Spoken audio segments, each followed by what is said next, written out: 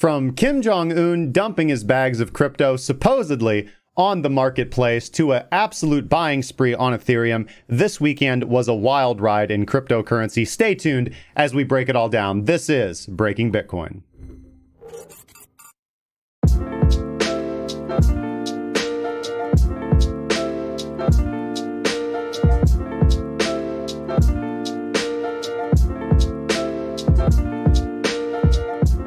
Hi, my name is Jude Nelson. I'm an engineering partner at Blockstack, and you're watching Breaking Bitcoin.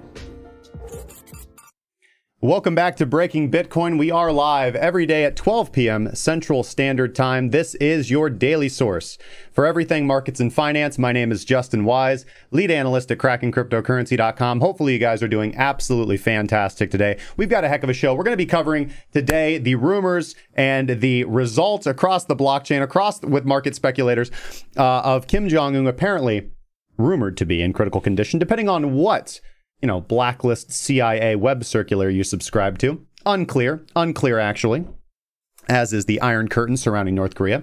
But we'll be talking about that, covering that. We'll also be talking about Grayscale Investments' latest circular and kind of this buying spree that's been happening on Ethereum. Of course, we'll be covering the latest price action with Bitcoin. So to cover price action on Bitcoin, I just want to say this. Obviously the weekend was quite interesting. A lot of the traders in here are going to be ignoring the weekends or not trading on the weekends. We got a lot of traders in here that are going to be just kind of observing the Monday through Friday split because they want to have, time with their families, or just they want to filter out weekend price action. And these are some fairly popular charts because we see a lot of charts and we see a lot of traders implementing price action with excluding weekend data on Bitcoin. And there's nothing necessarily wrong with that. Now, I myself do tend to be a little hesitant of signals because, as we will often see on weekends, we have high volatility but low volume. And Bitcoin has been kind of Bitcoin's volume has been relatively low across the last few weeks, even with kind of the upside price movements. Now, markets have gapped open today, but we can see Bitcoin slipping as we move into the afternoon. However, volatility is quite low, really hasn't risen to dramatic degrees, implied volatility and actual realized volatility. So it does price action like this can make you kind of feel like, when is the next big move? And often this is where your reversal traders are going to come out and start talking. And we can see that a little bit with skew rising, meaning that put options are being put on, right? People are buying puts to cover themselves, whether they're trading directionally or whether they're hedging. And open interest is not actually rising. It is on the lower time frames now as we move into these movements to the downside, actually, as we kind of reach this halfway mark. However, we're not really in any significant danger zone. So we'll break that all down when we get into the daily price analysis. Overall, my sentiment on today, what I kind of expect to see today and moving forward is a bit of a pullback, an attempt to see price move to the downside to give us a little bit better entry. I'm not really, although I am prepared, and I'm watching for a very important thing, and we'll see that here just a little bit when we get to the charts.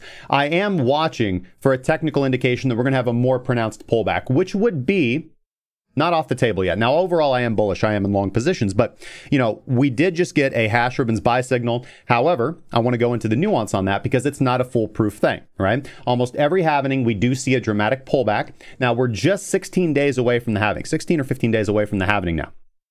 And, individuals, and we can see this from the reports from like OSL, we do see increased sell flow from large funds of Bitcoin, right? So larger funds are selling Bitcoin in higher quantities, but larger individual investors, high net worth individuals, are actually purchasing more BTC. So one thing that we could derive from this, one thing, I think the overall situation where we are in the markets is that you have a lot of individuals with strong convictions and beliefs, maybe particularly in Bitcoin, or just looking and starting to believe this, anti-fiat narrative that the fiat system is collapsing, that we're absolutely seeing the traditional economic system collapse, and they want to rush into a safe haven as quickly as possible. Now, although that does tend to be the narrative and the mindset that we want to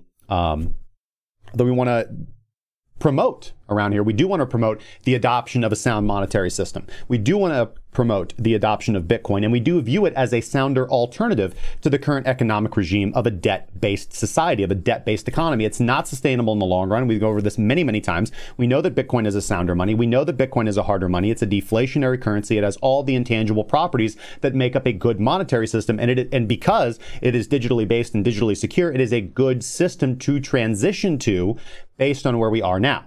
Right? I'm a strong advocate for a Bitcoin-based society and a Bitcoin-based economy. However, when it comes to the realm of trading, we have to ask ourselves, are we in a situation where retail, even if they are high net worth individuals, are kind of being spurred on right now by their belief that the halvening will be a bullish event and that the current system is failing? And keep in mind, if the current system were to fail, it's not going to be something that happens overnight. These things, empires collapse over time. So is it possible that we are actually seeing individuals rush in and buy in larger quantities at somewhat of the worst time, and we are going to have a more pronounced pullback on our hands, something in the realm of maybe 15 to 25%, which would not be out of the question for what we've seen on run-ups to previous halvenings. And then after that last significant correction happens, not a healthy retracement, I'm talking a pretty big steep sell down, then after we've kind of shaken out the last of those buyers, price can then move up. And this is when we finally get that decoupling from traditional markets, because overall, Bitcoin is currently moving in lockstep with the index, with the S&P, acting like a risk-on asset. So all questions to keep in mind when you are considering your buys. Overall, again, one of the safest approaches to buying Bitcoin that has been for a very long time is simply a dollar cost averaging approach. And statistically, with the hash ribbon signal, right, and with Bitcoin where it is, primed for a halvening, accumulation over the next 30 to 60 days, dollar cost averaging, is statistically a good bet for the long term, right? So that's something that I'm going to be doing. However, as with all things, I think that while we still have, and we always really do have, right? There's never a time ever in history where any market analyst or any trader or anybody who watches the markets can say to you, there's no way we're going to have another 20 to 30% pullback. There's absolutely no way. Right. And we can, kind of see that with skew rising, right? With traders putting on more protection, with hedges being putting on at these price levels, right? Right. So keep that all in mind. Keep that all in mind as you guys are making your individual purchasing decisions, because at the end of the day, it's only going to be you and your monitor, maybe your hard drive, that are going to be accountable. You have to be accountable to yourself for your own decisions. So that is why we at Cracking Cryptocurrency keep at the foremost of our strategy, and one of the hugest secrets to our success is risk management. Keep your risk management tight, position size appropriately for every single trade, because when it comes to the realm of trading, there is a concept here that those from the realm of poker will understand, and that is bankroll management. As long as you maintain your bankroll and you can continue to play at the table, then you can be successful, because you can win back losings and you can go on winning streaks, right? However, if there is ever a moment, ever a time where you go all in on a bet because you think that this is the thing, this is the trade, this is the bet, this is where you just throw it all in and double your money. Listen, as attractive as that sounds, right? The likelihood that that is going to happen to you, that you are going to have the kind of the fantasy, traders come in and they get rich within a month, or you see these, advertisements that, this trader from Florida traded from home and made $6 million in a year. The likelihood that that's going to happen to you is extremely unlikely. But the likelihood that you can approach the financial markets, that you can approach the realm of trading, particularly with the volatility of cryptocurrency and the liquidity of cryptocurrency, and be able to make a sustainable and profitable side hustle and or primary occupation is more real now than it has ever been in the past for a retail investor wanting to come in, as long as he wants to learn and is willing to learn the same way in a consistent, verifiable systems approach to the market, right? It is absolutely possible. However, what we see, as with all things, we see individuals come in, they want to trade like cowboys, and they end up getting burned out, right? The failure rate is very high, so do not be on the failure rate. That's why you're watching this channel. That's why you're watching this show. With that being said, there's a lot I want to cover in the news. This Kim-Jung-un thing is really interesting to me, so let's break that down before we get into the markets, and then I wanted to cover Grayscale before we get into the markets as well. So if you guys are new to the channel, make sure to like, share, and subscribe. Otherwise, you're not going to be notified, and others aren't going to even know that we exist. And make sure to let us know how you're doing in the comment section. The moderators will grab them and bring them to my attention as we move on into the show. With that being said, let's get going.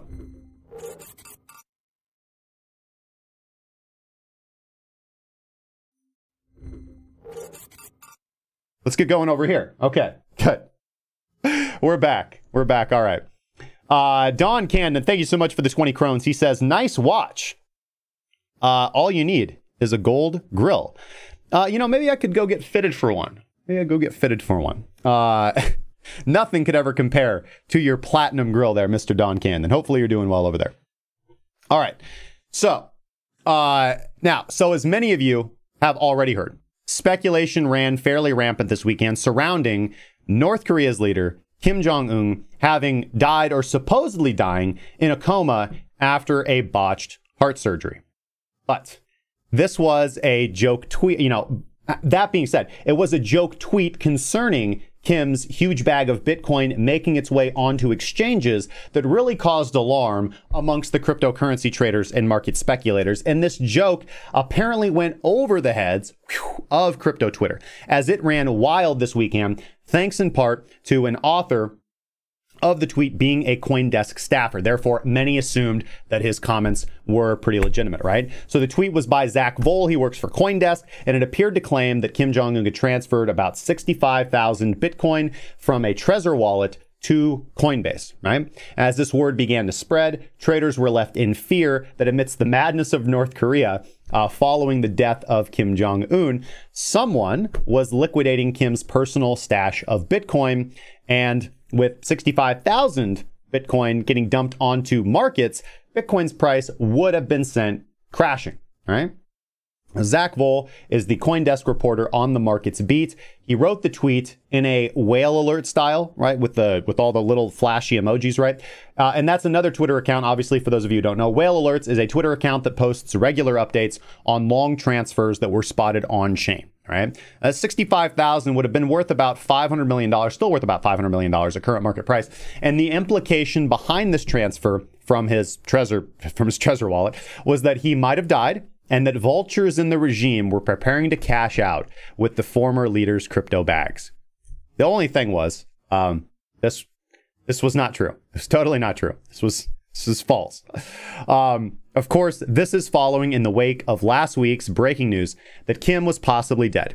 Rumors have been circulating that the leader is sick with heart troubles, and this lent credence to the idea that North Korea could be, as a result, preparing to sell its massive reserve of ill-gotten Bitcoin, because, of course, North Korea is pretty prevalent in the crypto scams and other cryptocurrencies. Now, some estimate that fund to total over $700 million. Funds which were accumulated as part of North Korea's effort to bypass international sanctions on the so-called rogue nation, their economy, and their finances. Now, naturally, a fire sale of this much Bitcoin, if it were true, would send crypto markets crashing under the $500 million worth of sell pressure being suddenly and unexpectedly exerted onto market price. This slippage, for the love of God. Now, Vol did go on to later delete the tweet, but not before it was shared extensively across social media over the weekend. This triggered alarm among traders, among desks, among the entire crypto space, particularly within the Asian cryptocurrency community. All right. Now,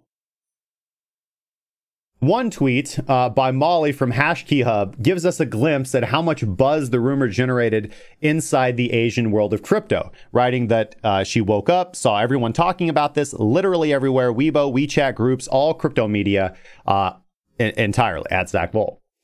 And now CoinDesk Zach did end up deleting the tweet, but he remains pretty unrepentant for the stir that he's caused.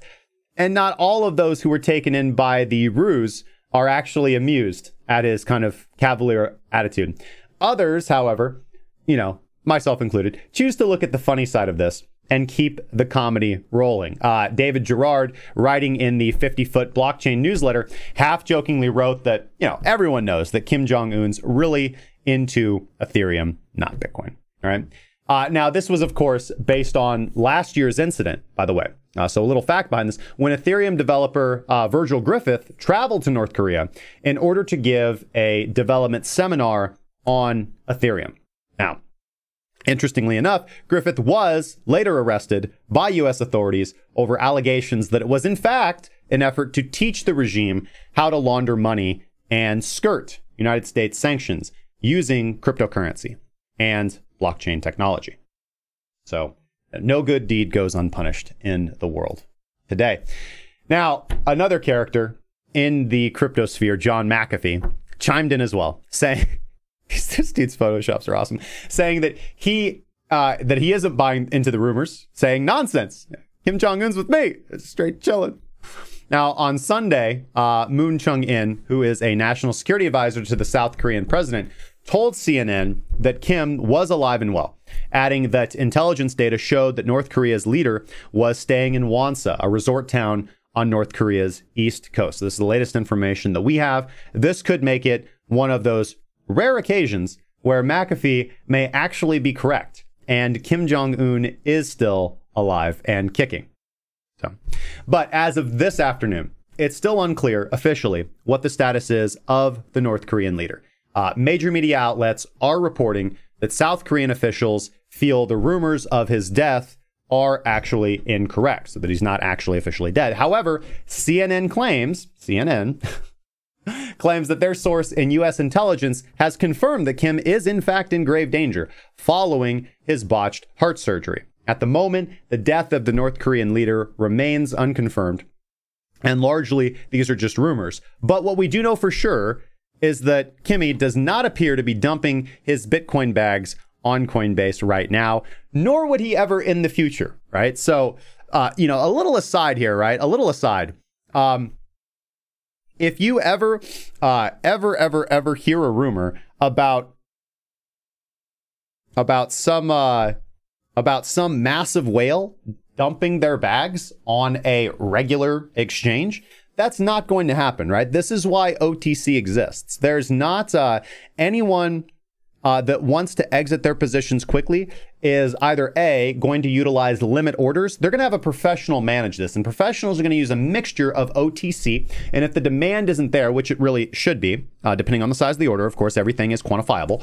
Depending on the size of the quantity of BTC that needs to be fulfilled, a price is going to be negotiated underneath market value. And there's not going to be slippage because it is a peer-to-peer transaction at that point in time with the OTC desk acting as middleman and taking their fee. And that is the most efficient way for large quantities of Bitcoin to be settled.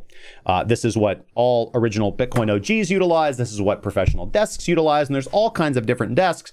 And there's professionals that will handle this for you.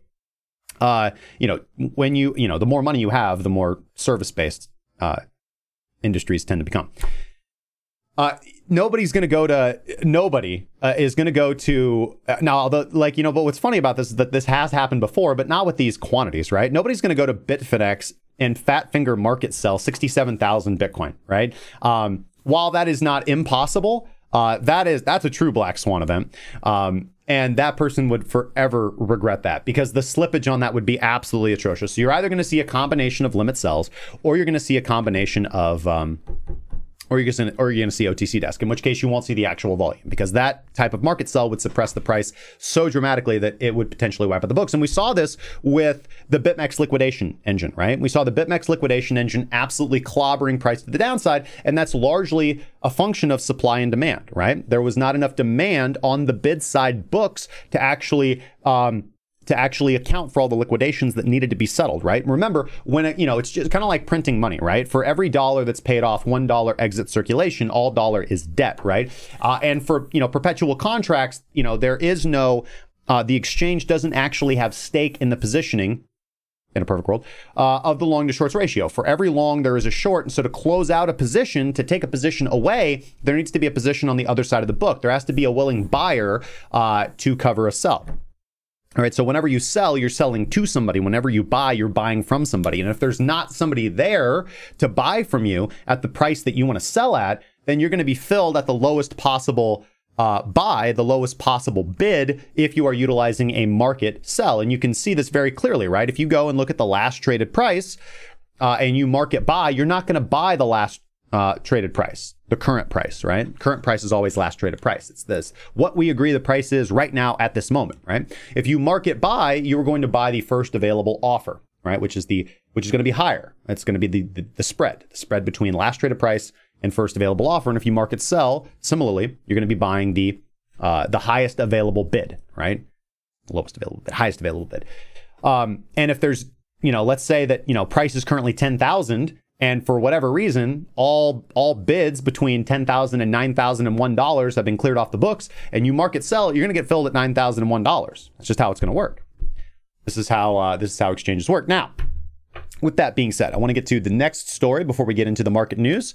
Now, Grayscale Investments, which is considered to be the leading digital asset management firm on the scene, seems to have purchased as much as 50% of all Ethereum mined in 2020 to date, new report suggests. Now, Grayscale recently outlined in their Q1 operating report how increased interest from institutional investors is behind this new demand. with hints that the upcoming launch of Ethereum 2.0 is most likely one of the biggest reasons behind this latest trend in increased demand for Ethereum. Right? Now, this latest information gathered from blockchain data shows about 1.56 million Ethereum being mined since the beginning of January 2020. So that's how much Ethereum roughly has been mined so far this year. At the same time, the Grayscale Investments Ethereum Trust, ETH ticker symbol, had issued 5.23 million shares as of December 31st last year. And per their website,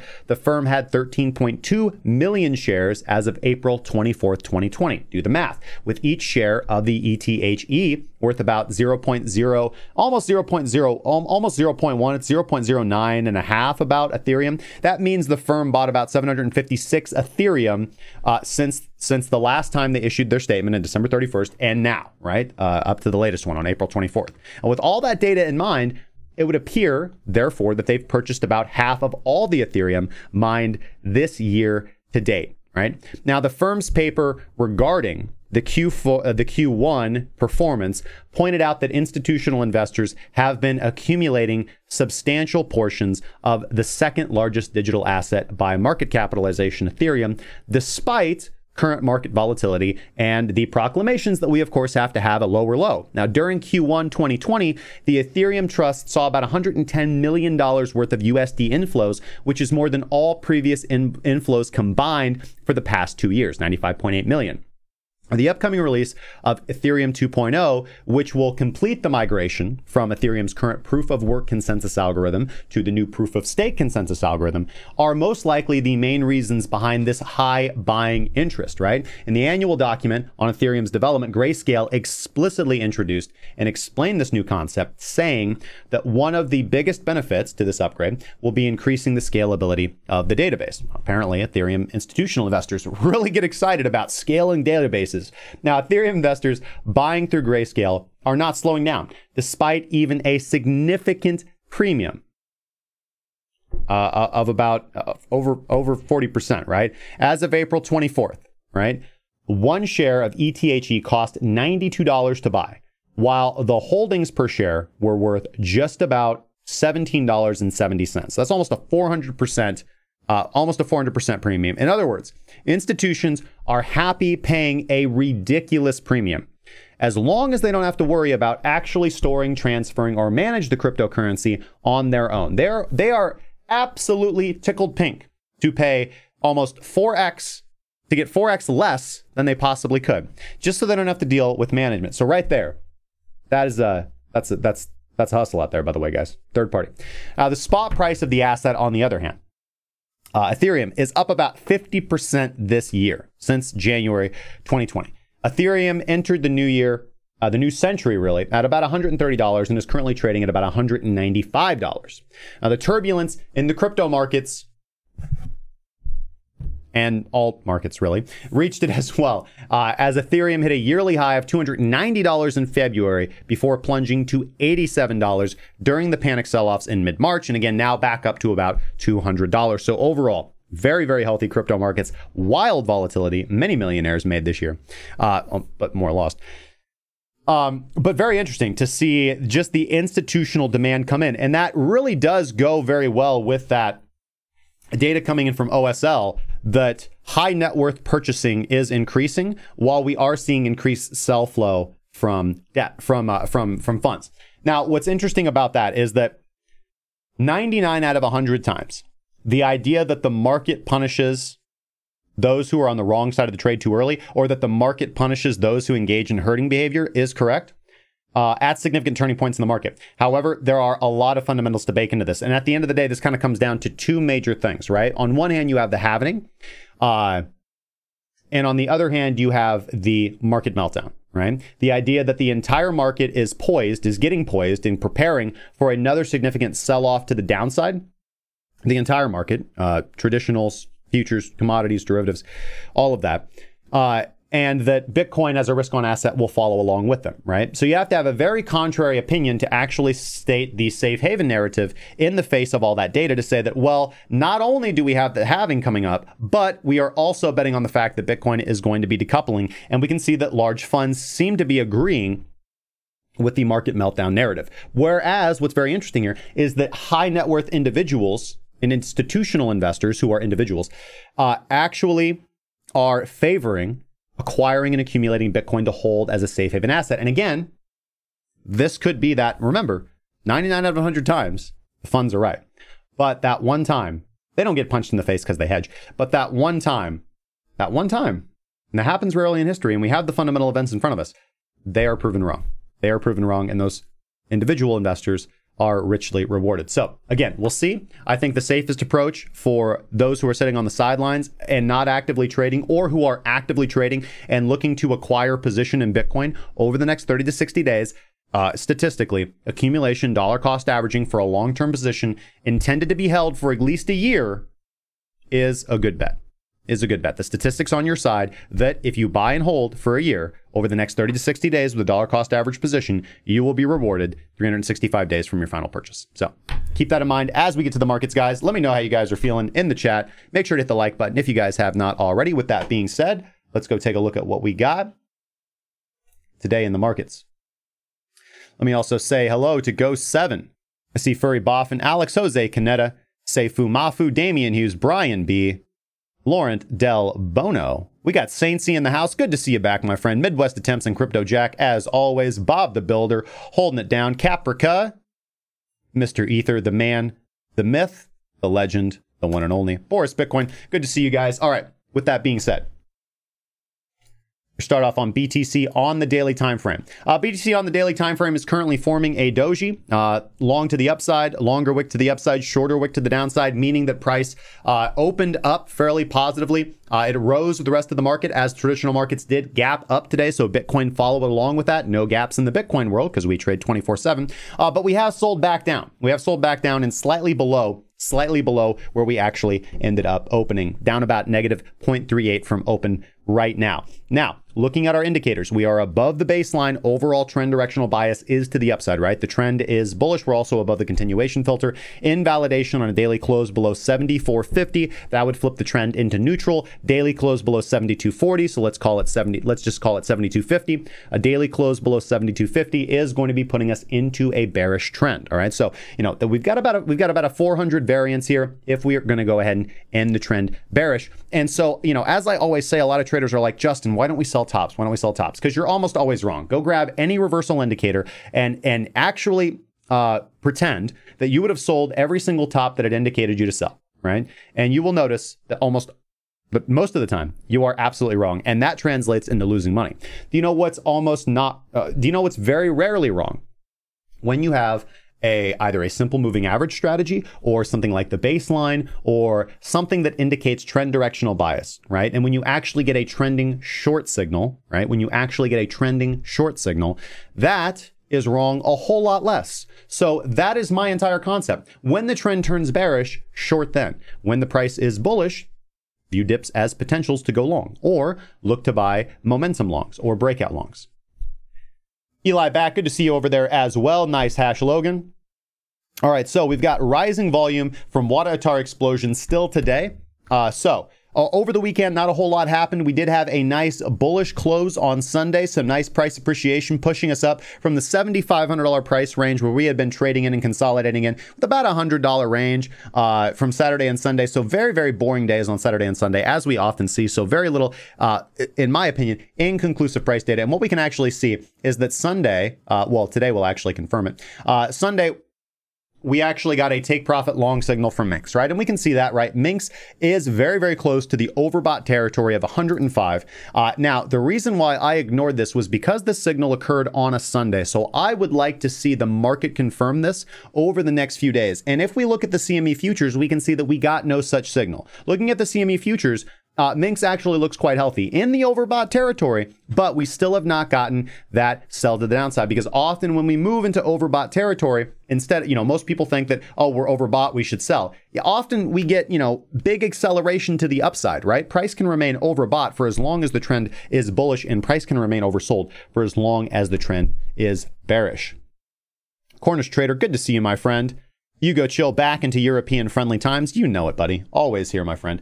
Parallax is still bullish. Our technical indicator, which is monitoring the divergence between the relative strength index and the commodity channel index. This is still indicating that price is bullish. And this is one of the better indicators, one of our best indicators for actually determining our trend directional bias, right? Now, when that number is positive, when it is above zero, it is likely that price will move to the upside. When that number is negative or below zero, it is likely that price will move to the downside. And as we can see, that number is bullish. It is positive, listing downwards, but the angle does not quite matter. It just means that, you know, we're not getting as much divergence as we have over the past few times, and that's what moves that indicator to the upside. So no significant sell signals, no significant reversal signals, except for the Minx take profit long, which occurred on spot and not on the futures markets, and it occurred on a weekend. So for that reason, I am going to ignore that signal and just stick to my trending signals right now. I still have long exposure open on Bitcoin, Ethereum, and XRP. We'll be reviewing that at daily close this evening. There was the potential in there for a lower time frame short signal. That trade is already completed. Mostly what I'm focusing on this week is getting our lower time frame bots optimized. These things take a while. There's a lot of markets. They're compiling a lot of data, and my team is working hard on these things, and I'm looking forward to bringing those opportunities to the premium members of the premium trading group. All right, having said that, the daily looks healthy, looking poised for bullish price appreciation. The only things to consider there are the overbought potential there and the take profit long signal from yesterday's movement. Looking at Ethereum, we've gotten a little bit more bearish activity coming in from Ethereum, but we were more overextended on Ethereum than Bitcoin anyways. So unclear whether we can view this as an early warning signal for Bitcoin. However, taking a look here, this is going to be a cross under occurring on a Monday. So this might be deterministic of my actual Ethereum position. So we do have Minx crossing to the downside here on a Monday. So we'll see how this daily candle closes. Overall, we haven't closed below the continuation filter. We are still above the baseline, giving us overall bullish trend direction. So overall, my prognosis right now has to be that dips are potentials to go long on lower time frames and on meso time frames. Now, invalidation for Ethereum will occur if we get a daily close below 187.97. So let's call that 188. If the daily closes below 188, I will exit my Ethereum long and wait for the continuation. And if we close below 177.60, so let's just call that 177.50, we will actually be in a bearish trend. So we've got some work to do, about a $20 pullback that we need to see before we start thinking about taking Ethereum to the downside. But again, if those things do occur, I would kind of expect the bearish sell-off to be a little bit more pronounced than what we've seen in previous times. Still a bullish parallax over here as well. Still a bullish Wadatar explosion. And again, Minx giving that cross under, as I have said earlier. All right, looking at the, let's get to the 2-hour time frame right here. This is the Cybot. It is not signaling for any trades right now. The last few trades that it took were this long and this long right here. Nothing to do on the 2-hour time frame. Looking at the 4-hour time frame, nothing to do either over here. No signals coming in from one of our automated strategies. And looking at the 45-minute time frame, what do we see coming in? There was a 45-minute short signal right here, which would have been a profitable trade. That's the one I talked about earlier. And overall, nothing coming in today. As we can see, we are trading below today's point of control, the volume, the area of highest traded volume by price. So a lot of activity taking place right here. And we can see this if we go down to the lower time frames. Now, what we can see is a lot of buying occurring at these levels, and as price came up, distributed into over and over and over again. So after seeing these long wicks to the downside on the lower time frames, if we go ahead and trade now back above 76.85 and start trading above today's point of control, I would view that as an intraday breakout signal and look to take price to the upside. Alternatively, if we end up trading and really closing, 15.5, low time frame signals down here below 67.50, let's call it 67.50, which really indicates these previous lows, then I would expect price to actually begin moving down. You can see where we've bought back up at Sunday's point of control, which was distribution right here, and then we broke above. So really all we're doing right now today is we're back testing the level of breakout from Sunday as we got that bullish price appreciation flowing in towards Sunday evening, and we're looking to back test that and hold that level as support. The question is whether or not that is going to happen. Should we actually break below this level and close below 76.50 significantly, then I would expect us to move down, and let's take a look at where we got. Well, we've really filled all previous points of control. So We've really filled all previous points of control, and breakout here, it makes a lot more sense than reaccumulation down here. So unfortunately, I would be of the opinion that if we actually do break below these levels, then we are going to retest this kind of gapped run out here, which makes us have to talk about kind of these more significantly unfilled areas like 73.70. And this level down here around 72.35. So, right, so this zone right here, I wouldn't do any limit buying in this zone. The first area that I would be limit buying would most likely be 71.38. And off of that, I would really only kind of expect a bounce back up to that 72.35 or 73 area, 73.74 at the most. You know, really, in my opinion, a more significant pronounced breakdown here below 76.50 is going to mean a little bit more of a pronounced retracement here intraday.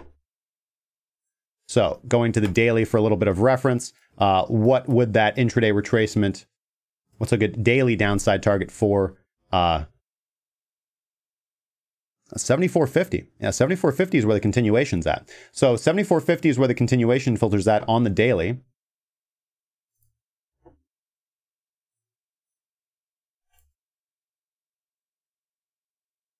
And that's about right here. And we can see we've already accumulated that level quite a bit at 74.50. So I think that area is likely counterfeit. I don't really see a return to that level as being necessarily a buying opportunity. So we'll watch this intraday pretty close. Man, we're getting some pretty aggressive selling right here. We're already below 76.40. We're already below 76.50 right now. Yeah, we've bounced here 3 times. This actually looks like a pretty negative breakdown, actually.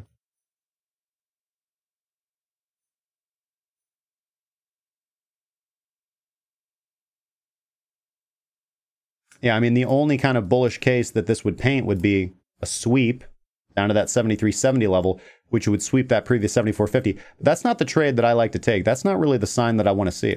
That's not the bullishness that I want to see. I got to say, as good as the daily looks, the intraday is looking pretty bearish.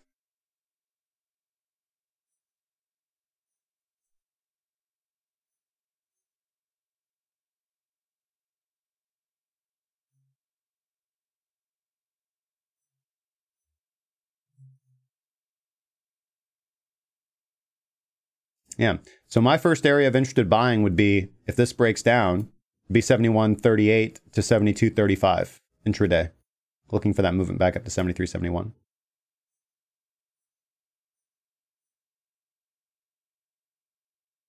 So having said that, listen, I don't think that shorts here are, I won't be shorting here because I'm not going to trade against the dominant trend, but I could see that with invalidation right here because we've already swept this level, so there should be no reason for price to return to this level. And again, if you're going to trade this, not what I'm recommending, not a trade that I'm going to take myself because I don't trade against the daily trend. I'll look for opportunities to go long again, which a movement down to this level right here would fit very nicely with where the daily baseline is and where that entry zone is, where that optimum entry zone is right here. A nice little sweet spot. All right. Having said that, we can also see that the Renko trend is still bullish. Haven't broken the Renko trend to the downside. I expect that we will, though, if we get that selling. But again, we'll watch this pretty closely here over the next couple of hours. All right, looking at the broader market. Looking at the broader market again, the S&P does look pretty good. Overall, markets opened up pretty strong. We can see the futures having a very, very, very nice strong run up. Here's the NQ right here. And of course, here's the Dow, the Russell 1000 having a nice run up as well. And just starting to get a little pullback. So again, this overall does look to be, this overall here does look to be like a pullback in an overall bullish trend. Now, interestingly here on the 1 hour, we did get a few Minx exit signals. Minx exit signal right here, catching the top pretty well on the hourly. Minx exit signal right here. Do we have one on the Russell? No, not yet on the Russell. We can see that VIX is actually falling, which traditionally, so listen, VIX, because this is the SVXY. So the SVXY is the inverse to the VIX. So with VIX actually falling, that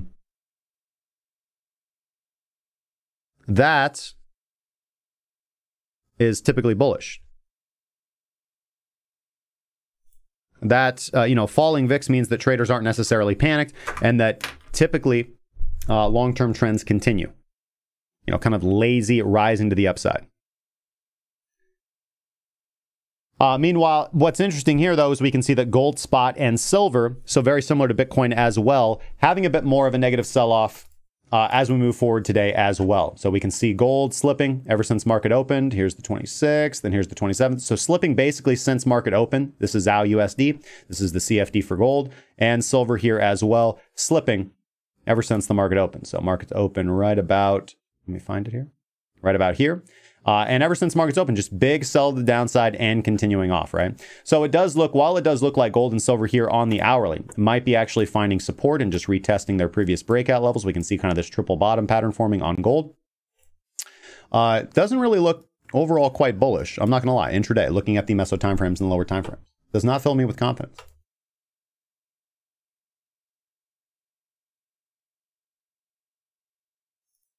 Meanwhile, the actual ETFs are trading up quite well. We can see the SPY opening up and moving strongly to the upside. Again, closing above the continuation filter yesterday, closing above the continuation filter on Friday, which would be validating continuation long trades to the upside. NQ gapping up, but selling off here. That's fine. So the SPY actually showing the most strength. Dow showing some good strength as well, gapping up and moving up nicely. And the Dixie actually continues to slip, all right? So this should be good for Bitcoin, right? As risk, as investors move toward more risk on, as the Dixie slips, as the markets open up. I mean, kind of from a normal statistical, what I would expect to see, this would be good overall for Bitcoin. And again, gold looking very much like Ethereum, not very much like Bitcoin. Bitcoin holding up stronger, but gold already pulling back down more closer to the continuation filter here on the daily. Silver as well. Silver not getting sold as hard here on the daily time frame. Oil having another negative day, slipping as we move into market open, on the CFD here. Still short on USO. And West Texas oil, the CFD. Not actually the Brent crude index, not actually the Brent crude CFD. And T-note slipping as well. All right, so we'll see if Brett is right and my Tyson's food short gets invalidated here. And also, here we go. By popular demand. Here is classical technical analysis looking at BTC. So kind of stepping out of the pathways to profit model. So I'll just look at some of the most common indicators here and give you guys my opinion on what common indicators are saying. So we have the relative strength, we have the usual suspects here. We've got the relative strength index, the MACD, we've got a 10-period exponential moving average and a 20-period simple moving average for moving average crossovers and trend direction. And down here at the bottom, we've got OBV, this is OBV a little smoothed out to give us kind of, I had to throw something in there a little sexy. So, this was kind of, I got hit with some requests and conditions. So I'm working within the restraints, right? I'm working within the restraints there.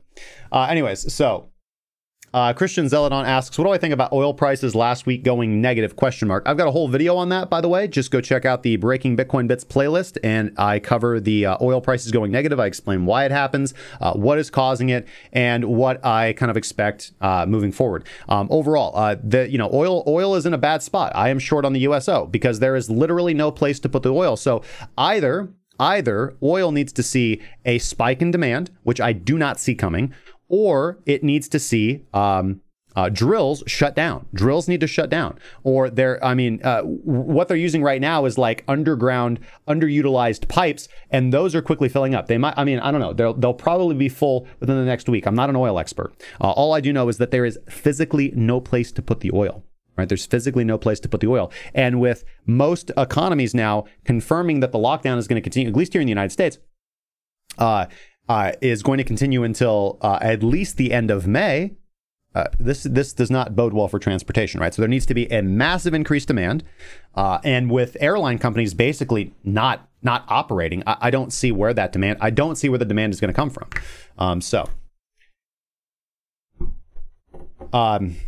Now with financial intervention, I would actually expect to see not massive dramatic movements in price. I think that most likely the legs of the trade are mostly gone. But that being said, I think there's opportunity there. I think that those who are experienced in trading the oil markets know what they're doing. I think that those that are relatively new to the oil markets should be trading the ETF. Or being educating themselves so that they can trade it in the future, right? Trading it into the future. Now, I think that in the long run, I think that, for example, like the USO ETF is a good price to go long-term long on oil. I don't see oil, obviously oil is going to move up in price. So I think it's a good long-term investment. But again, long-term investment, right? Trading-wise, just trade it on the daily, like everything else, right? And that's gotten us into profitable USO shorts and profitable West Texas oil shorts. Anyway, so we've got BTC USD on the daily here. Again, we talked about the doji. Not impressive volume. Volume is very low in on Bitcoin right now, even with this attempted sell-off. Relative strength index sitting above 60, so that is the bullish control zone as known, right? So not necessarily bearish, not in bearish control zone, needs to cross about the 50 level to be in bearish territory, and not overbought, right? So no significant reason to see a pronounced sell-off here. MACD is actually quite positive, above the zero line, and the actual MACD line is above the signal line, no cross under there. And OBV has been on a nice rise, which means that actual volume relative to the trend has been increasing as price is moving up, which is something positive that we want to see, and obviously dipping down on today. The OBV 13 EMA is also pretty good, something that I quite like. So overall, what I would say is classical TA looks actually relatively neutral with, bullish implied sentiment, right? We were in a bullish trend and nothing dramatic in the form of price depreciation or a significant dip in price. And as we can see, the 10 EMA is above the 20 simple moving average, and just back testing that simple initiator strategy is actually, by the way, pretty profitable.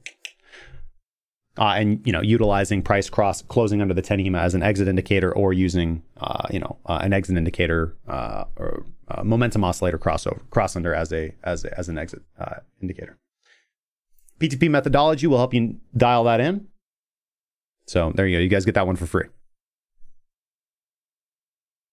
But yeah, you guys can see that 10 EMA crossover occur right on this candle right here, and that would have been a pretty darn good place to buy into BTC.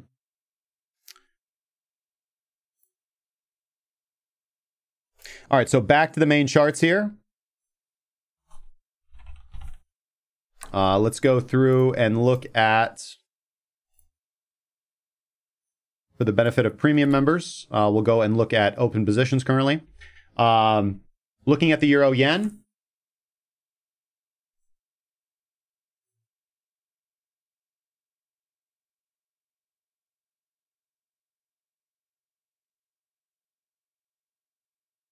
There we go. All right, so this is for the benefit of members of the premium trading group who are following along with our trades. So if you guys are premium members, this will make sense to you, because these are the trades that we're in. If you are not a premium member, these are the trades that are put out via signals via our analysts or by our automated strategies. So the euro yen, we maintain our short on the euro yen. As you guys know, we've hit our first take profit on the euro yen. Our stop loss is sitting at break even. Looking at the charts, we may be setting on a trailing stop loss if we do end up closing here below 116 on the daily here, but we'll keep an eye on the euro yen and watch. The euro dollar, let's take a look here. We've actually have had some negative price movement since our re-entry into the euro dollar, but nowhere near our actually kind of wicking up. Actually, I have to check now.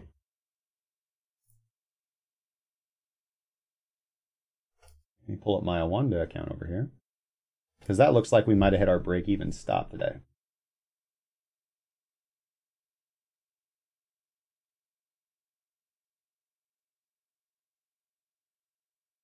Yeah, the euro dollar is closed out on my Awanda account. So it does seem like the euro dollar trade is closed. We took 50% profit at TP1 on that wick to the downside. Price has moved back and hit our break even stop loss. So the euro dollar is closed. Successful trade, guys. Made some good money on it. XRP BTC, we do maintain our short on XRP BTC. It is likely that we'll be putting a trailing stop loss on. We've had some pretty good negative price movement from XRP BTC here after entering into our initial short. So we'll most likely be putting on a trailing stop loss at the end of today's candle. Where are we going to be setting that?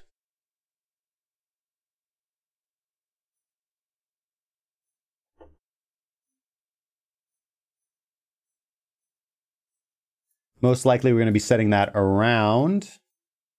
this says 2653. I will likely be more aggressive with it and set it most likely, or somewhere around 2600 is where we'll likely set that trailing stop. But we'll see. We'll see what the ATR is looking like as we move closer into daily close. XPD USD. Yes, guys, I maintained the short on this. Strong hands, baby. Held my Palladium short open through the weekend and rewarded for doing so. So Palladium moving to the downside. Congratulations to the CFD traders in the Eurozone who are following along with the trades. West Texas Oil maintained my short on this, even as price walked its way back. Had a couple people message me and say, hey man, you know, oil's going to pop to the upside. And I said, indicators don't say that, bud. So holding strong, well below our entry level now on the West Texas Oil short.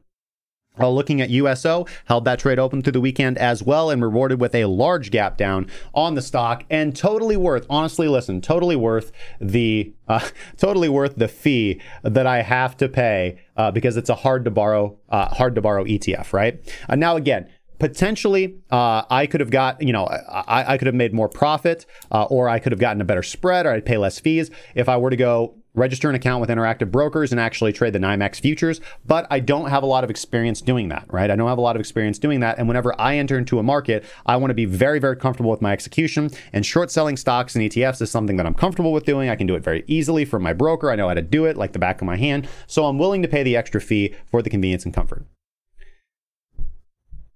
Can I explain the difference between exponential moving average versus simple moving average? Yeah, so a simple moving average is just an average, right? So the way that you would get a mathematical average is that, let's say we have 10. Let's figure out what an SMA is. So let's put an SMA on the chart here real quick.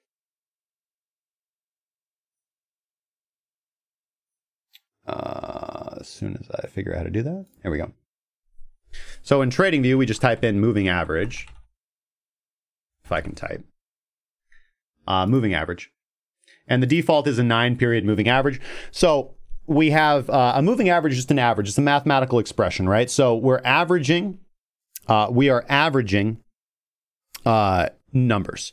And in the case of a moving average, we're averaging closing price, right? If you set the moving average to close price, so that's going to be the default. So we're just averaging closing price. So we have a closing price on this day and this day and this day and this day and this day and this day and this day. So we take 9 of those in the case of a 9-period moving average, right? 9-period moving average. So we add the last 9 days. Well, we add current and then the last 8 days of closing price up, and we divide by 9. And it's that simple. That is going to be the current value of the simple moving average. And then tomorrow we drop off the last one and include the new one and divide by 9. And that's the number that we get. That's how you get a simple moving average.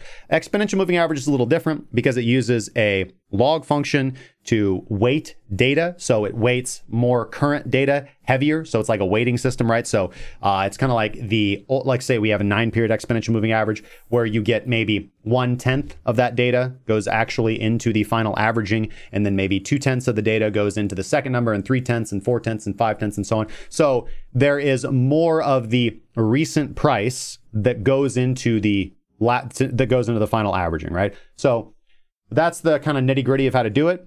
There's a lot of information online. Investopedia is probably a really good resource for, you know, actually getting into the math. And what I like about it is that you can do the math, pull out the calculator and figure it out yourself. But at the end of the day, for a trader, if you want the simple answer, a simple moving average is going to be more smooth and track price more constantly. It's not going to move very erratically, right? Relative to erratic price movements, which means that when you get signals based off a simple moving average, they're going to be more consistent, but they're going to be slower. You're going to be getting in at worse prices. Whereas an exponential moving average moves more dynamically with price, right? So when you get a signal from an exponential moving average, you will get it earlier, i.e. a better price, but at the risk of more false signals. Because again, the exponential moving average is not as smooth as the simple moving average and thus can give false signals more often because it does move so quickly and can move so quickly with price.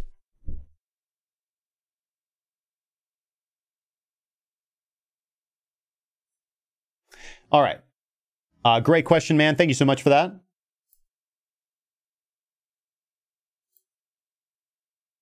All right, where were we here? Thanks, exits. Still short on USO, rewarded with a large gap to the downside today. Still long on the Australian Kiwi, the Australian to the New Zealand dollar. Still long on the Australian Kiwi. Believe, let me actually pull up my one here. Because that looks like a... No, we're not quite to TP1 yet on the Australian Kiwi, but we will hold that open. Now, we are still long on the Netherlands 25 CFD and rewarded again. Price is above our entry now, so price is looking good. Nothing really conclusive here on the NL 25. ADA USDT price has moved nicely to the upside. We don't actually have an exit signal yet, but price is up dramatically since where we entered. And again, ADA USDT is going to be following along with BTC USD. And while we expect BTC USD to be strong and continue to the upside, this ADA USDT is, honestly not showing the same strength of a pullback that we would want to see to be overall concerned about the markets. Regardless of Ethereum is selling off a little bit, when I look at Bitcoin, I don't actually see that kind of danger and panic. And let's see, should I be panicked? Check. Make sure I'm not bankrupt yet. What's interesting is actually we're not quite there yet on the 45-minute chart. Minx is actually kind of neutral in saying that we can dip to the downside. But my 45-minute strategy is actually indicating that there might be a buying opportunity coming up if we do get a little baby leg down, maybe sweep these lows, which would be kind of sentiment trading, as in, hey, everybody has bought this dip, and we can see that indicated. Again, if we go down to the 5-minute time frame, we can see 1, 2, 3 big buys to the downside and 3 attempted large sell-offs. And so a sweep of these levels would liquidate anybody that used high leverage. So like a sweep down to maybe 75, 80 would liquidate those positions and price move to the upside. And that would give the nice 45-minute long signal from the ISIS spot right here.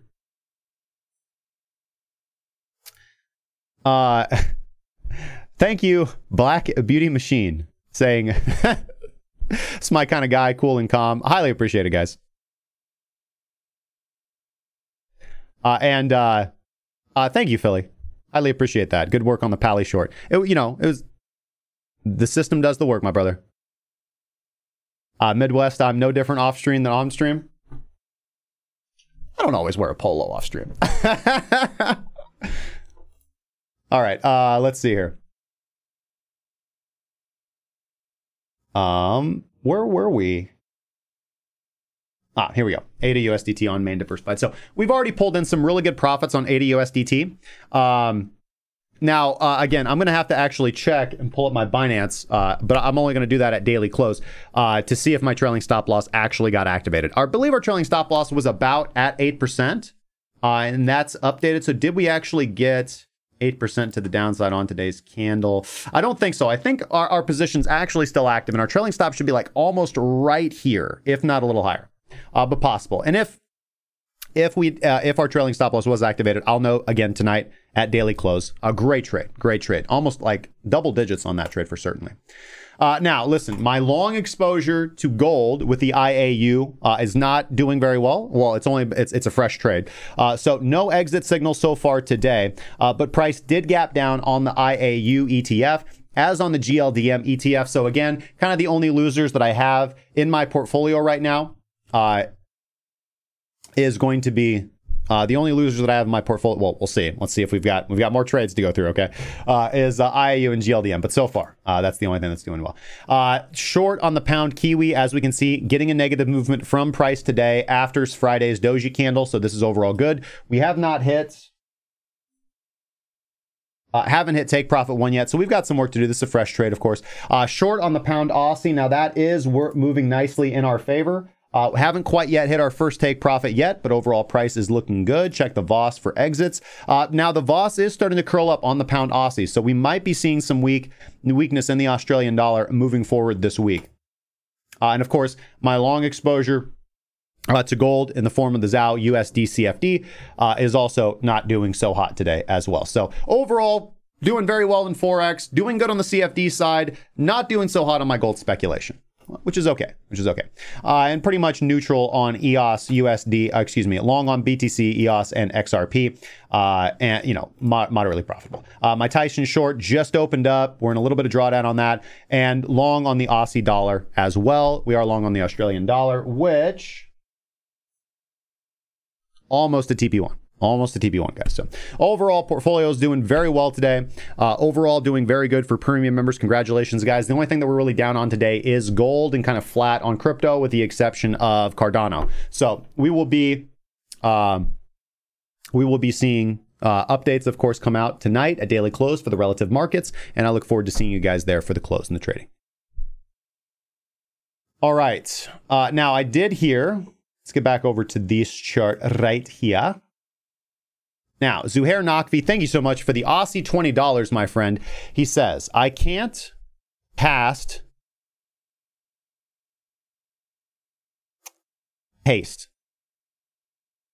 Either way, the Bitcoin monthly picture. Heikinashi is bearish. There's been a bearish TK cross, a Mink short signal, Fisher transform crossing below zero, stochastics down, parallax bearish, but the weekly quite bullish. Is the monthly just not relevant on Bitcoin? You know, here's the thing. I would argue that I don't trade the monthly chart, and I also don't honestly find myself referencing the monthly chart in terms of indicators. I sometimes will reference the monthly chart in terms of moving averages or Heikinashi to, you know, kind of broader trend analysis of the monthly. But the reality is that with the I think, this is just my opinion, with the volatility of Bitcoin, the monthly, unless you're buying supply and demand, so which by essence is not really an indicator strategy, because when you're buying demand, you're going to be utilizing somewhat of a reversal strategy where you're looking for kind of oversold conditions in conjunction with a level of demand that is historical significance, maybe some volume profile analysis, or selling or shorting supply, which is the same thing. You'd be looking for overbought conditions or in conjunction with a historical significant level of supply, of which on the monthly time frame, there's not really a whole lot of those, right? The monthly chart for Bitcoin is not granular because it's only been around for a decade. And one would argue that for regular technical analysis, a lot of that data is not really relevant, right? Because price moved on such low volume, such low liquidity, right? Exacerbating these dramatic price movements that for our day-to-day modern market of high volume, high liquidity, arbitrage, different markets, OTC involvement, derivatives, futures, that we really can't incorporate the data into our back testing. And I mean, I certainly don't, nor do I advocate incorporating that data, for example, into my back test, right? And I know that there are some dissenting opinions on this, right? But I don't think that, because I've seen some indicators be promoted as they've been back tested on the BLX index for like the last 7 years. And I don't really think that means anything, because as I said, back testing a technical strategy that is based to work off current dynamics of the market, off of data that is 7 years old, I don't think is relevant. I think we have a different market than we did 7 years ago. And I don't think that back testing on the BLX index gives your indicator or strategy any additional credibility. So I would largely agree with you. Now, I don't think that the monthly is not relevant. I just don't think that we can look at the monthly with the same indicators, with the same mindset that we should on the weekly or the daily, because the weekly can give us good signals, really good longer term signals, and the daily can give us really good signals. And remember, on an average daily trade, I mean, we are looking for double-digit percentages, right? We're looking between like 8 and 15% on a daily time frame trade, and on a weekly trade, we're looking for like 20 to 40% return. And that is unheard of in traditional markets, and it's only possible because of the volatility of Bitcoin. So I would certainly think that while the monthly is not relevant, I think that looking for the same indicator-based data off of the monthly with how wild the price can move is not very productive. I would view the monthly in terms of either candlestick analysis, which is fairly popular, or to analyze levels of supply and demand is what I would utilize the monthly for. Similar to the weekly, I don't actually trade off the weekly. I use the weekly to kind of dial in on supply and demand. And my method of determining supply and demand is through the volume profile. So all premium members have seen this in my market analysis that goes out via PDF. Here is the volume profile analysis of mine of Bitcoin. So I do utilize this to identify significant levels of supply and demand to help guide my investment strategies and my longer term ideals and picture of Bitcoin as we progress in price. Good question. Thank you so much, Zuhair. That is a good question.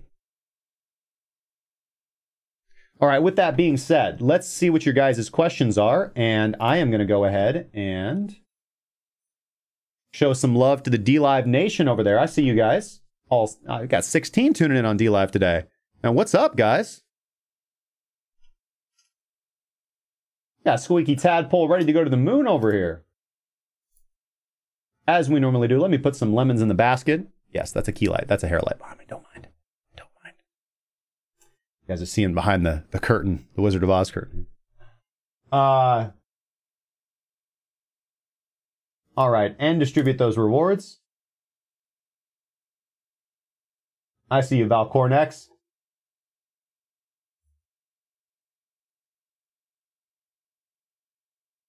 All right, any shout outs over on Twitch? A couple of you guys. Forex Kim, thank you for the follow, my friend. And whoa,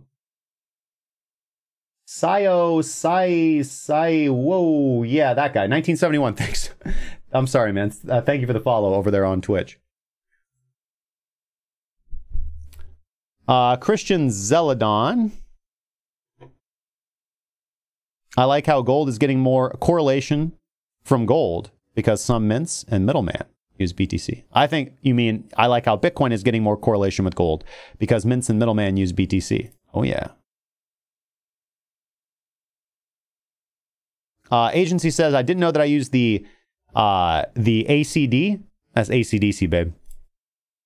Rock and roll. Ain't noise pollution. Or the RSI. Yep. So you missed kind of the explanation for that. It's been requested, and I've capitulated that I do once in a while just look at traditional kind of classical TA stuff and give my opinion on them. So I did this earlier.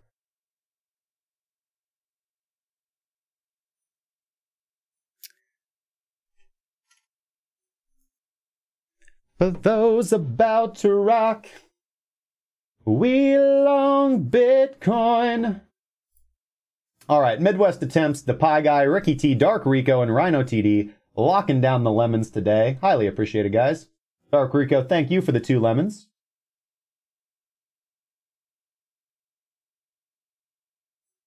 All right.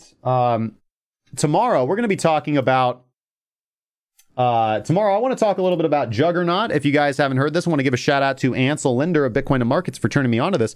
But Juggernaut is a new private encrypted peer-to-peer messaging system built off the Lightning Network. It's absolutely awesome. I've looked at it. I love it.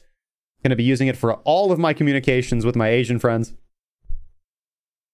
Anything that's actually not just Asia, because I talk to a lot of people in Asia, but anything that's probably not in the United States, I'm going to be utilizing Juggernaut. So really excited about it. And when I get some time, I'll break into it and kind of break it down for you guys. You do need to be running a full Lightning node.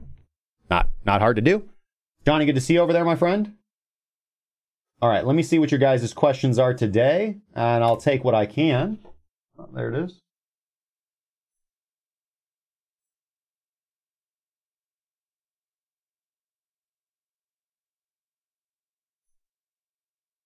All right, Damian Hughes had asked about Cardano. I did go over that. Maurice 80 asked about the exponential moving average and the SMA. I went over that. Zuhair Nakvi with his great question. Somebody asked if I could take a look at the hash ribbons indicator on the weekly. You know, I certainly could, but I don't have anything terrific to say about it, so there's really not a whole lot of point. I don't have really any particular opinions about it. I gave my opinions on the hash ribbons indicator earlier, and largely just echoing what the author of the indicator himself said, that you know, this is the about once a year buy signal from the hash ribbons indicator. However, he did note the caveats that this might be the highest risk because we're pre-halvening, and often before halvening we do see a significant decline in price. However, that accumulation over the next, he says 30 days, I say 60 days based on my own analysis, but the dollar cost averaging over the next 30 to 60 days for positions that are designed to be held for longer than a year have a very high statistical likelihood of being a profitable investment, right? That's not investment advice, but I will tell you that over the next 30 to 60 days, I will myself be dollar cost averaging more Bitcoin. Of course, I do that every single month, but I am going to be getting a little bit more aggressive this month as I do some rebalancing in my traditional portfolio as well.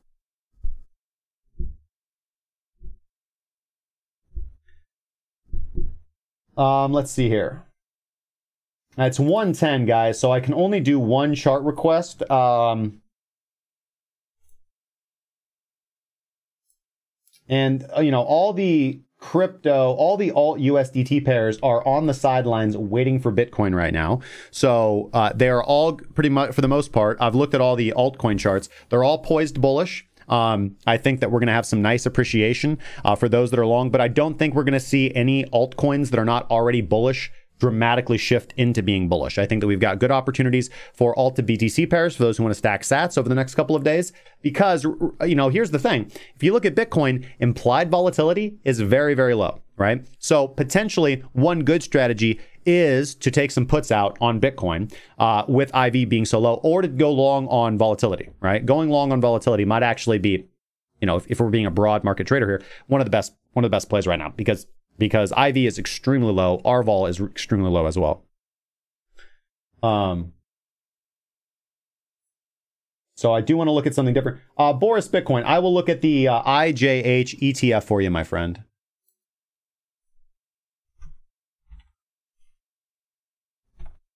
So we're going to be looking at mid caps today. And again, you know, and this is what I talked about. It's interesting. It's good to see this movement out of mid caps because mid caps and small caps are going to be your higher risk plays. But when you are trading to the upside, they do give larger returns. And I think that overall, mid caps and small caps are more poised to deliver more, I don't want to say more consistent, but larger returns than the large caps or the Admiralty portfolios, right? Even though I went long on SGLD, I traded the Admiralty because I like it. It's very consistent. It's very smooth.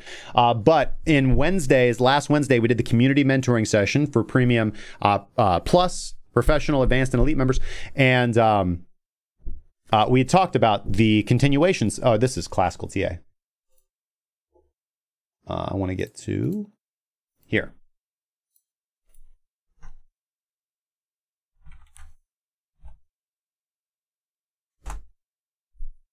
I talked about the continuation signal and potential continuation signal, looking for price to close above the continuation. And that's exactly what happened on Friday. It's exactly what happened on Friday. Price above the baseline. We talked about being biased to the upside. So, you know, seeing this nice movement out of the mid caps does not surprise me. You know, I'm not going to lie. I would, looking at this chart, I do feel a little aggressive about this one. You know, it looks a little overextended to me, but I do like that close above the continuation filter. We're pretty far away from the baseline, which does increase our likelihood, but we're nowhere near. You know, we're nowhere near overbought on the IJH or on traditional markets. And if we're going to get a really nice push here, which it seems the markets are kind of indicating that we are going to get, that's why I remain bullish on crypto, because traditional markets are looking good. You know, we're seeing some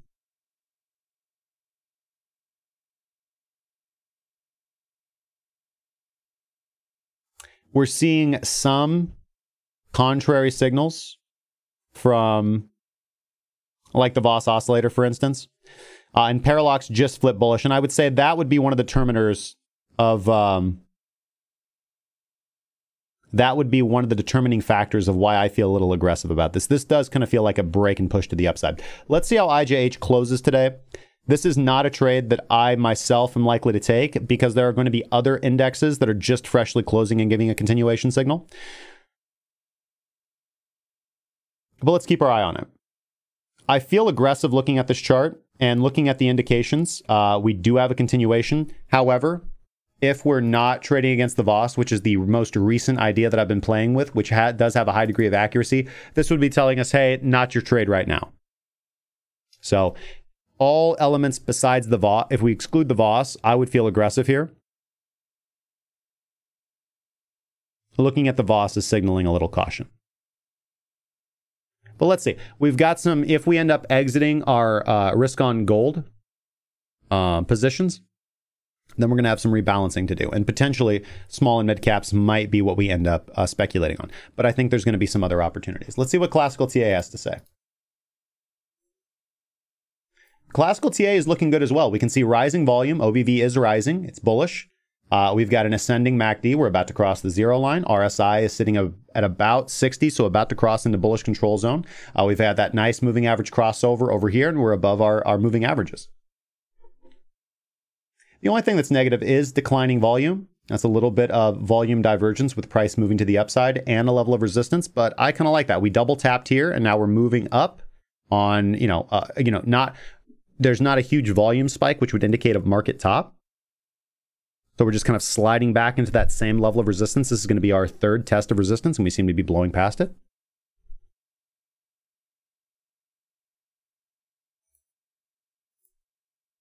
Meanwhile, Bitcoin continues to hang out at the lows here. All right. So quick summary and wrap up for the day. If we end up trading after 3 dips for accumulation, if we end up trading back above 76, let's call it 76.80, 76.90 today, then I think we're going to push much higher here on Bitcoin. If we end up closing like the hourly below these levels, I am inclined to think that we sweep down to like the 72s. I'm inclined to think that we sweep down because we've already accumulated at this level. There's no reason to return to this level. That's not necessarily bullish. Gui, good to see you, man. Hopefully you made money on that, my brother. All right, with that being said, guys, sorry I couldn't get all your questions. I certainly will next time. Please join us tomorrow, and let's head to the scene for an outro. And this, we gotta watch the show closely here.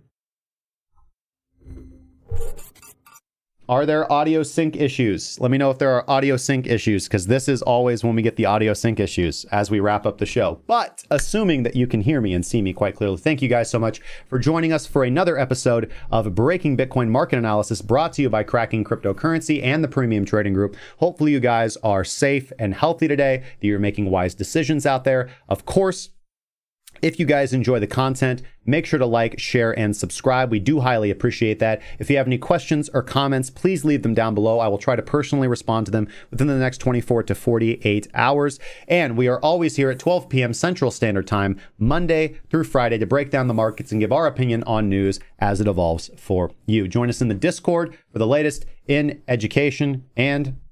I kind of lost my train of thought there. I had a nice spiel there, but join us in the Discord. That's the best way to stay connected. And if you guys are interested in trading along with us and taking advantages of any of the services that our company offers in the realm of trading, whether that be signals, whether that be premium indicators, whether that be strategy creation or mentoring, make sure to head over to premium.crackingcryptocurrency.com to see how our plan can fit into your trading strategy. Again, my name's Justin for Cracking Cryptocurrency. I will see you guys tomorrow at 12 p.m. Central Standard Time. Trade safely out there, guys. It's going to be a good day.